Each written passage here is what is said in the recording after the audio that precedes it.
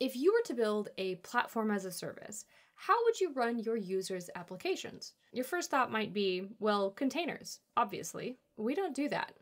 And this is why.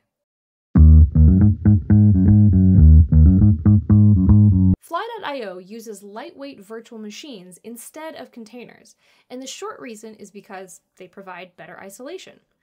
And I could just leave it at that, but let's be honest, that's pretty vague.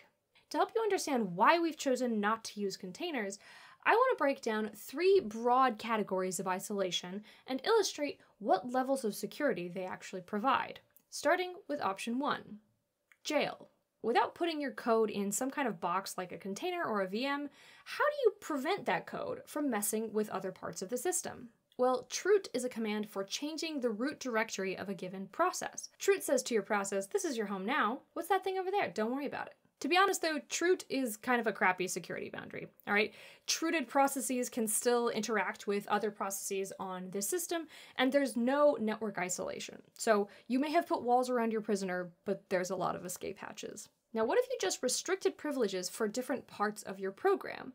Well, this is something called privilege separation, or privsep, and this can be really helpful, although it does add some extra complexity. The main problem, though, with all of these jailing techniques, which, for the record, that's not a real term, is that they really only work for single-tenant workloads. On a platform like Fly, we're running a lot of people's code, so this kind of stuff ain't gonna cut it.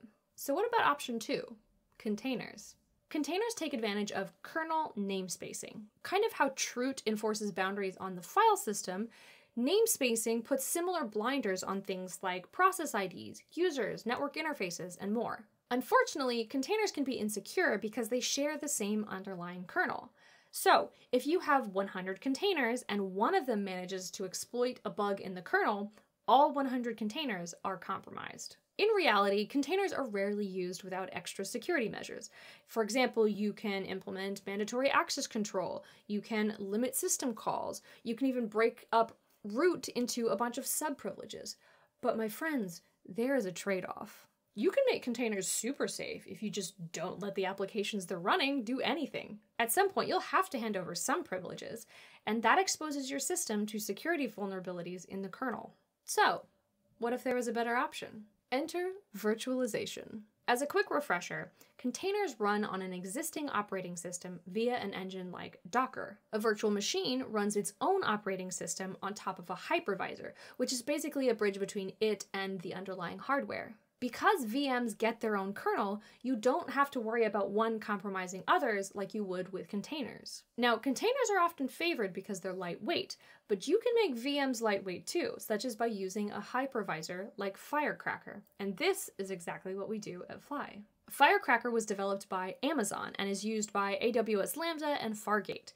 Right? These are products that need to be able to spin up user code within milliseconds. Really good for high-density multi-tenant situations. Most importantly though, Firecracker is very secure. First of all, these lightweight micro-VMs don't include any unnecessary emulated devices, okay? They don't need USB. And the fewer emulated devices, the fewer things to attack.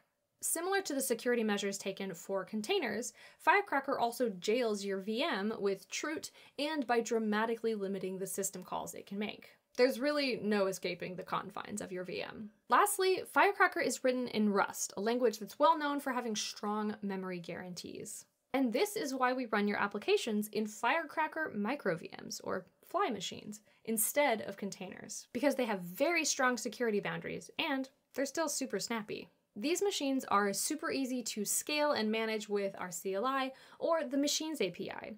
We also have a beta Kubernetes offering, and I'll leave links to all of these in the description box below. And with that being said, thank you all so much for watching, and I'll catch you in the next video. Bye.